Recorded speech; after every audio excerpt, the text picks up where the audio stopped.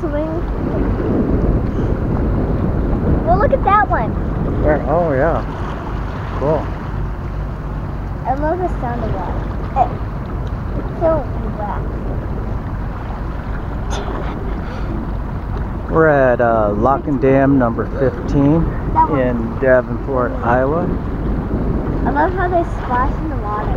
This is the longest roller dam in the world. Did you see that one land? All kinds of pelicans around here. Don't worry, I won't drop her. I would never drop a bomb. The dam is... How long is the dam, Kate? I think it's like 1,203 feet. And it's the longest roller dam in the world. Like, what? And there's a really cool bridge behind it. We're gonna go see if we can walk across it. I think there's a bike trail on it. Music to my ears. But let's go check out the seagulls. I mean, not the seagulls, the penguins. I mean, what are they? Pelicans. Yeah, all right. Look at that.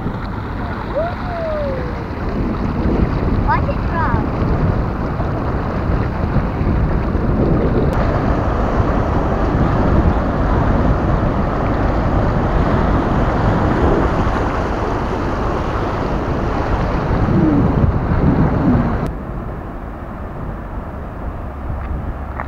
Oh, you can see the end of the bridge is turning. The last section of the bridge swings out to allow barge traffic to come through and bigger boats.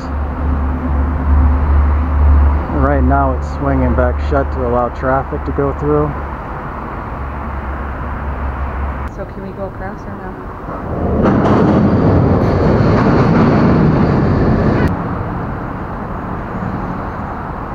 Yeah, this bridge was made in 1896. It's got 2 lanes of traffic, and then up above it's got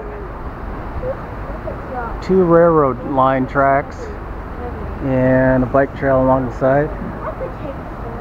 It runs next to the dam, and then at the end there's a swinging section so that And it's open.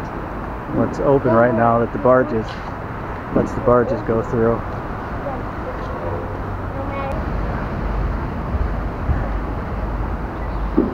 Kind of a creepy looking bridge, because if you look down you can see the river below you,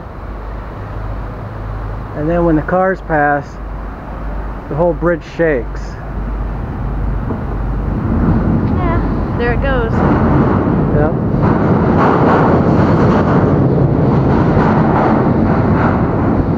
You can imagine what it feels like when a train goes up above you.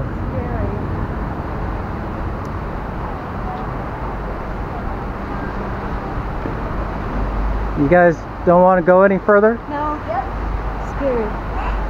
Look, underused water. Yeah, I know.